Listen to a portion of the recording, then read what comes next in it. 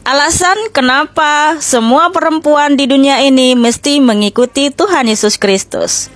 Pemikiran bahwa posisi perempuan lebih rendah dibanding laki-laki merupakan akar masalah dari ketimpangan gender. Stigma ini sudah dimulai sejak zaman dahulu kala sampai sekarang. Perempuan dianggap makhluk paling lemah dan sehingga sering dijadikan sebagai objek kekerasan, boleh dipukul, disiksa. Itulah kenapa dalam kasus KDRT perempuan menjadi korban yang paling banyak. Kemudian perempuan sebagai objek seksual. Itulah kenapa laki-laki sering menjadikan perempuan sebagai gundik, simpanan, di poligami, di madu, dan lain sebagainya. Sehingga banyak suami-suami apabila bosan kepada istrinya, dia akan mencari perempuan lain. Karena perempuan hanya sebagai objek memuas laki-laki. Kemudian perempuan juga dianggap sebagai sumber dosa karena Hawa yang dulu tergoda untuk memakan buah pohon pengetahuan. Itulah kenapa di zaman dulu kalau ada yang kedapatan berzina, yang dihukum hanya perempuannya dirajam sampai mati. Namun laki-lakinya entah kemana batang hidungnya. Kemudian perempuan juga dalam budaya patrilineal, kehadiran perempuan dianggap tidak berguna. Wow, sedih sekali saya sebagai perempuan.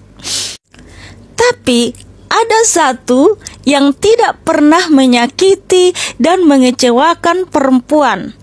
Dia bahkan sangat mengasihi, mengangkat derajat perempuan. Siapakah dia? Dialah Tuhan Yesus Kristus. Kalau kita lihat di dalam Perjanjian Lama, ada beberapa perempuan yang derajatnya diangkat dan diberikan kesempatan untuk berkarya. Yang pertama, Deborah. Dialah satu-satunya perempuan di Israel yang menjadi hakim dan memimpin laki-laki serta seorang nabi. Yang kedua, Naomi. Naomi adalah seorang perempuan janda di mana dia ditinggalkan suami dan anak-anaknya. Tetapi Tuhan memperhatikan penderitaan Naomi sehingga Naomi menjadi seorang mertua yang paling berbahagia. Yang ketiga adalah Ruth. Ruth adalah seorang perempuan kafir dan dia juga ditinggalkan mati oleh suaminya. Tetapi Tuhan memperhatikan penderitaan Ruth sehingga Ruth mendapatkan suami yang sangat baik yaitu Boaz dan melahirkan seorang anak laki-laki yaitu Obed, dan Ruth menjadi garis nenek moyang Mesias. Yang keempat, Hana. Hana adalah seorang istri yang dimana suaminya menikah lagi karena dia mandul. Tetapi Tuhan memperhatikan penderitaannya, air matanya, dan doanya sehingga dia melahirkan seorang anak laki-laki yang menjadi nabi besar yaitu Samuel. Yang kelima yaitu Abigail. Abigail seorang perempuan cantik yang diberi kecerdasan dan hikmat sehingga dia bisa meredakan amarah. Yang keenam ada Esther. Esther adalah seorang yatim piatu tetapi Tuhan mengangkat derajatnya sehingga dia menjadi ratu dan melalui Esther bangsa Israel selamat dari pembantaian massal. Di Perjanjian Baru Tuhan juga tetap memperhatikan, mengasihi dan mengangkat derajat wanita karena Tuhan di Perjanjian Lama tetap sama dengan Tuhan yang di Perjanjian Baru yaitu Tuhan Yesus Kristus. Yang pertama ada Bunda Maria. Salah satu cara terbaik dari Tuhan untuk mengampuni manusia supaya manusia tidak selamanya mati kekal dalam dosa dan tersiksa di dunia kematian, yaitu dia datang sebagai anak manusia. Tuhan Yesus Kristus memilih Bunda Maria sebagai tabut perjanjian baru untuk wadah kedatangan Mesias, sehingga Bunda Maria adalah wanita yang paling berbahagia di dunia ini. Yang kedua, perempuan Samaria. Yang pertama sekali memberitakan Injil yang dipilih Tuhan Yesus justru perempuan berdosa, yaitu di mana perempuan ini memiliki 5 suami.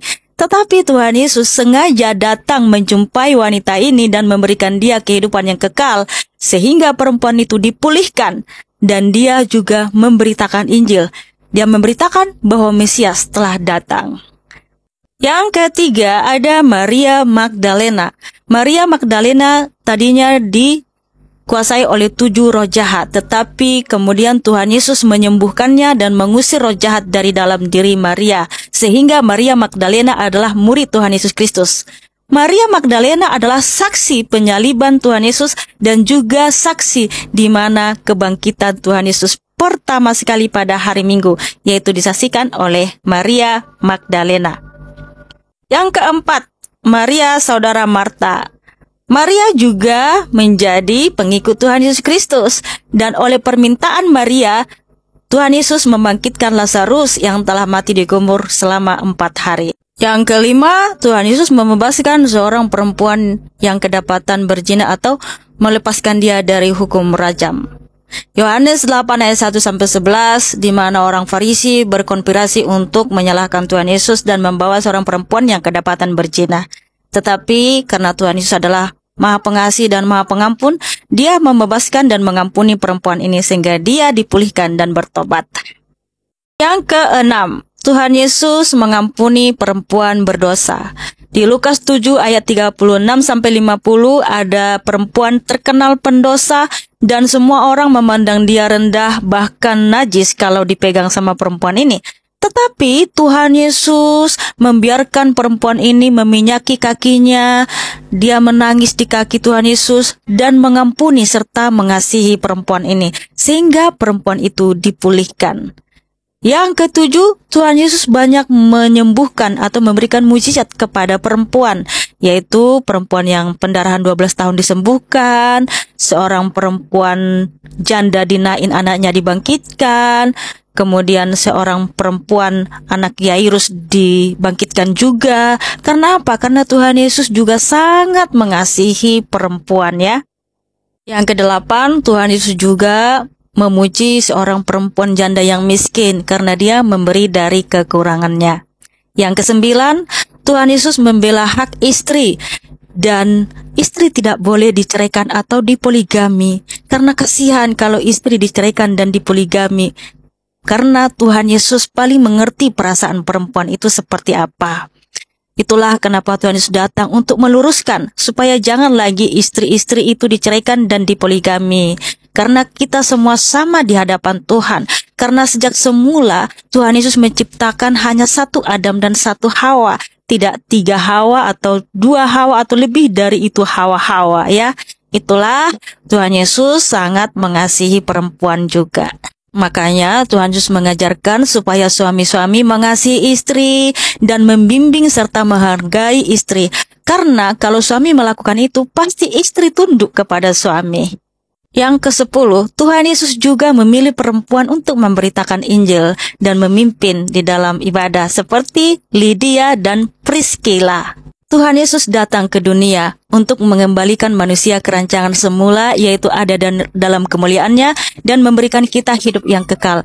Karena semua manusia sama di hadapannya, baik laki-laki maupun perempuan. Galatia 3 ayat 27-28. Karena kamu semua yang dibaptis dalam Kristus telah mengenakan Kristus. Dalam hal ini tidak ada orang Yahudi atau orang Yunani, tidak ada hamba atau orang merdeka, tidak ada laki-laki atau perempuan, karena kamu semua adalah satu dalam Kristus Yesus. Haleluya. Jadi itulah kenapa saya seorang perempuan memilih Tuhan Yesus. Karena Tuhan Yesuslah yang tidak pernah mengecewakan, menyakiti hati saya. Dia selalu ada untuk saya. Terima kasih Tuhan Yesus Kristus.